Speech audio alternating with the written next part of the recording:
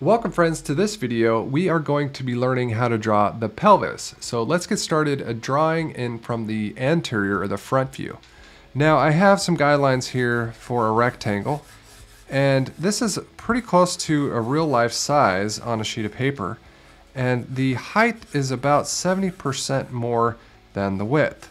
So if you're curious on the dimensions, I'll write them down here. If you're female, you're about 179, and if you're a male, about 193 in millimeters, which translates between 7 and 7.5 inches. And for the width, if you're a female, about 133, and male, about 137 millimeters, which is about 5.2 to 5.4 inches. So there's no real easy way to draw the pelvis because it has such dynamic movement in the hips. Your hip joint has to move in 360 degrees, so you have to have muscles attached in all directions. So I'm going to try to break this down into shapes, and there are 7 bones or 4 unique bones in the pelvis. So let's start by just drawing each of them into shapes, mostly circles here. And I'll start with the biggest one, and that's the ilium. And so we're going to come down to about 2/3 here, and then we're going to cross over to just over halfway for our first circle, and then we're going to do the same thing just over halfway and about down here. So we're going to draw a circle about that size. We're going to touch up on the top there, and then same thing here.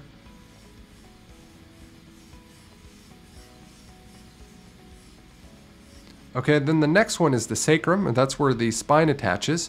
And we're going to do this in a couple shapes. We're going to start with right about between the 2 circles here, where these are going to curve down, and so that'll be the top of the sacrum. The sacrum is going to come down to about the same height as these circles. So let's draw a circle right in there. And then I'm also going to draw a triangle too, so you can kind of get a shape of the tailbone. So I'll start at the same location, and then about halfway here, we'll draw our triangle. And you'll see how all these come together in a moment. And then for the last 2 bones, the ischium and the pubis, we're going to draw a couple more circles kind of in this free space here, touching here, here, and over here. So that'll kind of give you an idea of the size there, and we'll do the same thing over here. All right, so now we kind of have our outline structure. So let's go ahead and start marking them in. So back to the ilium, we're going to start at the top. It's going to curve down, touch the side, and then it's actually going to curve in and back out a little bit. Kind of have that curvature before it comes back in, and here's the joint for your hip. So, and then it comes down here, and then also there's the spine, so you can think of that as a rectangle.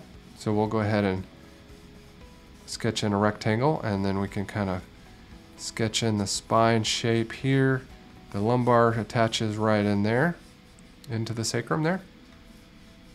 Okay, and then back up to this one, we'll curve it, come down, right along here, curve in.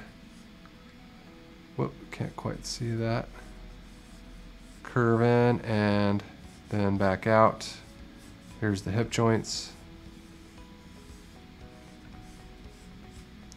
All right, so there's the ilium, 2 portions there.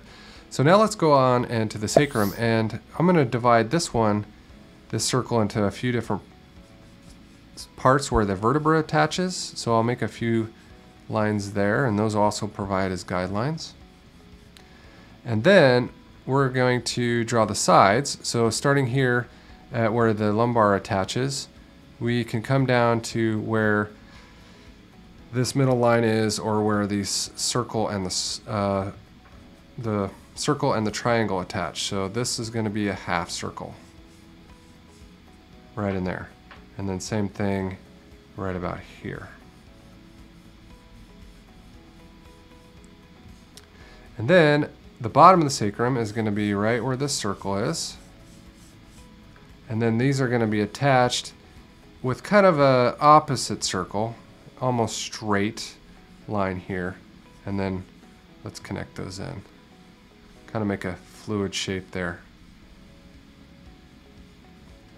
All right, and then this triangle provides for the tailbone right there. So that's where our sacrum is. Now for the filling in the last two, we're going to come down just like this guideline here. So this is ischium. It's going to come up here just like this. Same thing here, right along the circle and attach.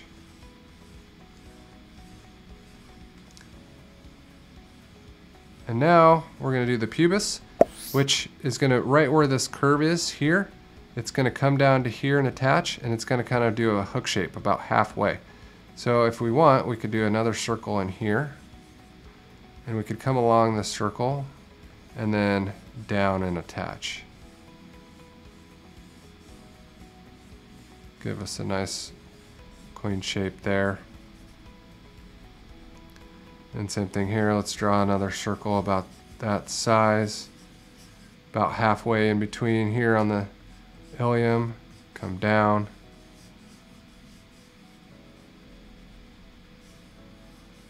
And draw our connection. Okay. Now, I'm going to go ahead and clean up the guidelines and hopefully have what looks to be like a pelvis.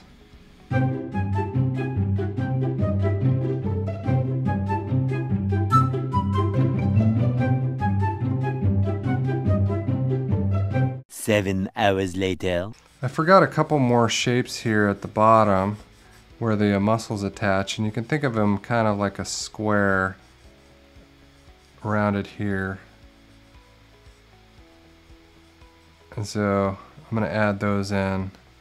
That's going to do it for this video. Hopefully you found this helpful, and let me know if you have any video suggestions you'd like to see art tutorials in the future. I'm planning to continue the series in anatomy, and hopefully by the completion of this process my human figure form will improve dramatically, and I can't wait to share those with you. So make sure you're subscribed so you don't miss out on any of those videos, and I can't wait to see you in the future. See you in the next time. Bye.